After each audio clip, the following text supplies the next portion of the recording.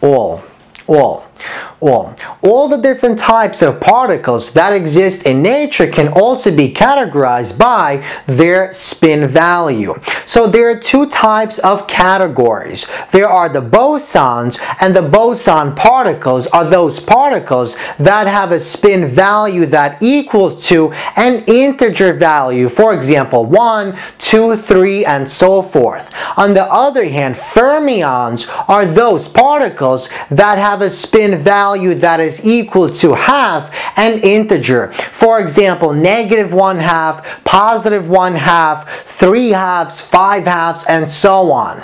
Now, bosons do not need to obey the Pauli exclusion principle. However, fermions must obey the Pauli exclusion principle. For example, the electron is one example of a fermion. The electron can have a spin of -1/2 or a +1/2 spin. And we know that whenever we have an electron in any given atom, that electron has its own unique quantum state that is designated by the various types of quantum numbers.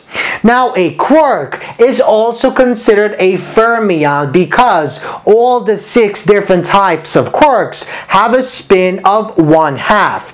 So the up and the down, the top and the bottom, and the strange and the charm quarks, all these quarks have a spin of +1/2. And that means, by definition, the quarks are fermions, and so they must obey the Pauli exclusion principle.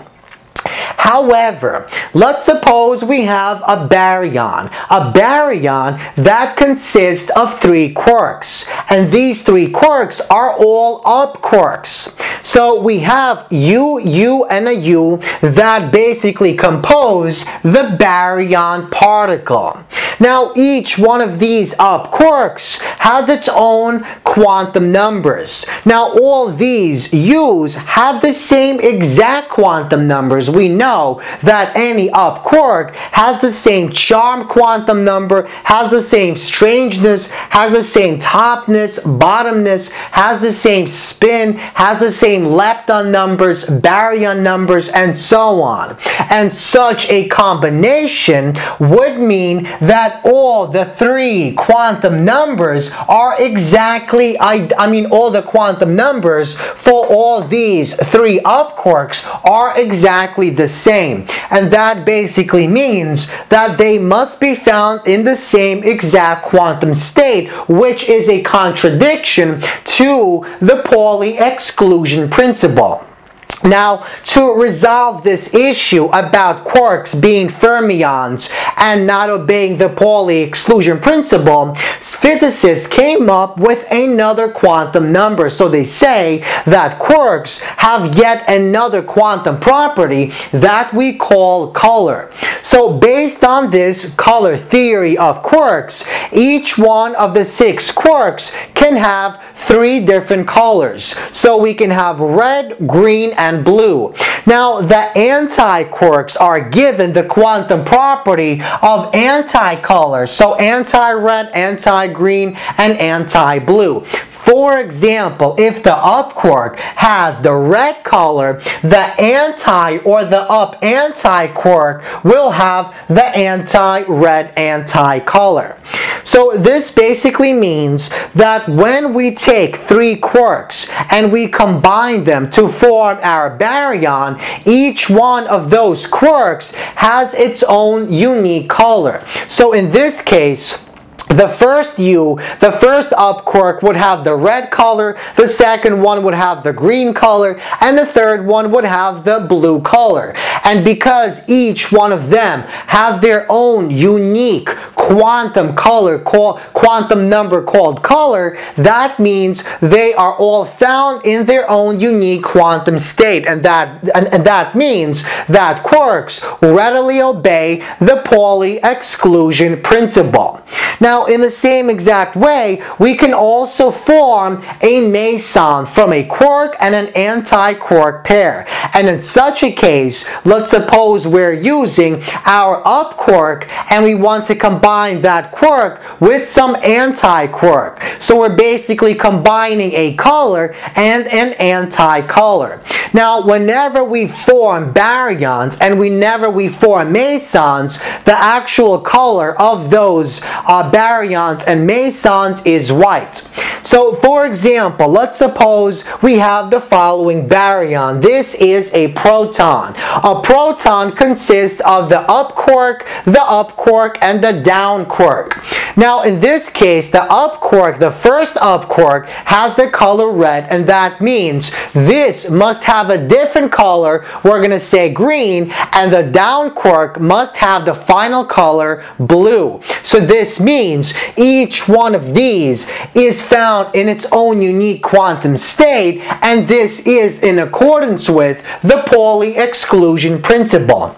Now, we know that whenever we combine the color red, blue, and green, these are the three primary colors, we form the color white. And that's exactly we say, and that's exactly why we say the proton is the color white. The proton as a whole has the color white because when these three quarks combine, we combine red, green, and blue, and that forms white. In the same analogous way, mesons also form white colors.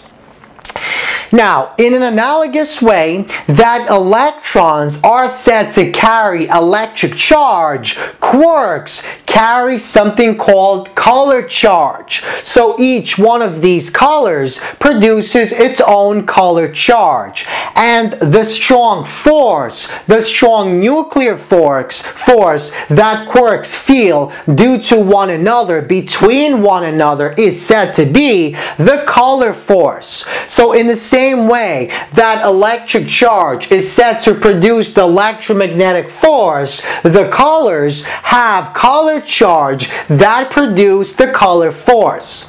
Now, this idea comes from the field known as quantum chromodynamics, or QCD. Now, quantum chromodynamics tells us that quarks interact with one another via gauge bosons, fundamental particles known as gluons. And these gluons are said to carry this strong nuclear force we also call the color force that exists between the different colors on our quarks.